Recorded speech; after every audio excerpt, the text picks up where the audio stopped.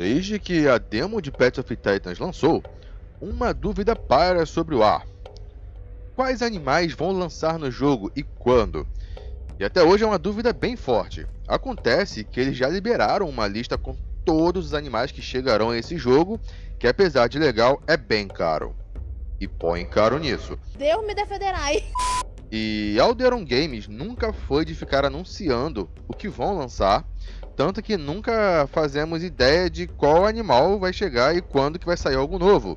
O único animal que teve trailer antes do lançamento foi o Tiranossauro Rex, mas chega de enrolação e vamos ver os animais que estão por vir. Ah, um ponto aqui. Vale lembrar que todos os animais base do jogo já foram lançados. Para quem não lembra, você podia vê-los no lobby, mas ficavam trancados. Os que vão vir nessa lista são animais bônus que eles lançam conforme atingem metas. Sabendo disso, vamos lá. Bora, culpado! Microraptor. Um dromeossaurídeo bem famoso para completar o time, que tá para chegar a qualquer momento. Tilossauros. Aqui já entramos nos animais marinhos. Tilossauros é um réptil marinho da família do Mosasauro. Caracas. Talassadromeus. Um pterossauro brasileiro, dando entrada assim nos répteis voadores. Lidicictis. Um animal interessante, um peixe entrando no time do Path of Titans. Amphoryncus, mais um pterossauro entrando pro jogo, e um europeu dessa vez.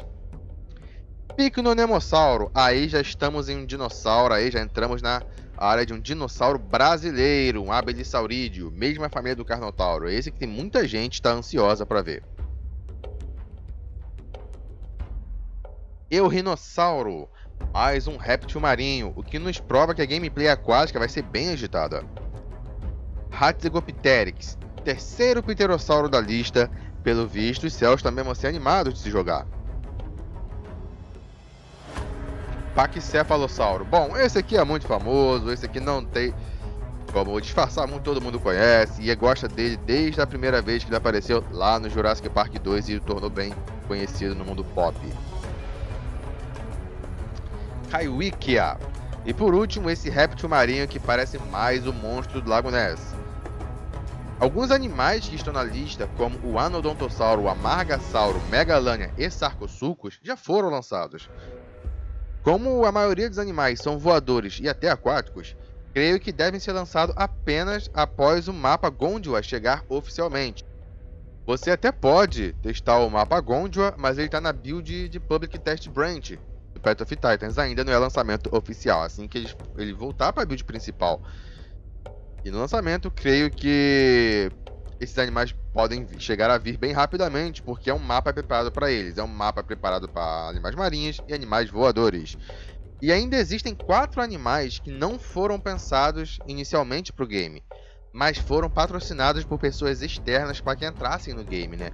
Entraram pessoas externas com a avaliação, com a quantia em dinheiro, para que esses animais entrassem no jogo e a Alderon acatou. Esses 4 dinossauros são o Tyrannosaurus, o Aquilobator, Miragaia e Iguanodon.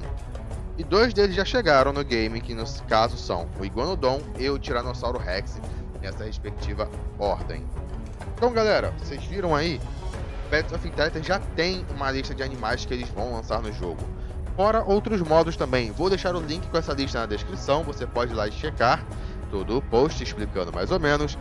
Lá muitas coisas que já lançaram, já estão no game, já estão implementadas e vocês podem ver sem nenhum problema, beleza?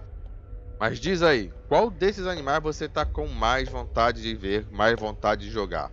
Deixa aí nos comentários. Galera, eu vou encerrando o vídeo por aqui. Não esqueça de se inscrever no canal caso você ainda não seja inscrito. Compartilhe o vídeo para aquele seu amigo que tem dúvida. Lembrando que é uma lista oficial, tá? Teoricamente, são os únicos animais que entrarão a mais no jogo, fora o que já temos. Beleza? Muito obrigado por tudo. Não esqueçam de deixar o like se gostou do vídeo e seguir nas redes sociais também são importantes. E então é isso aí. Eu espero que vocês tenham gostado. Eu espero que esteja tudo bom com vocês e valeu!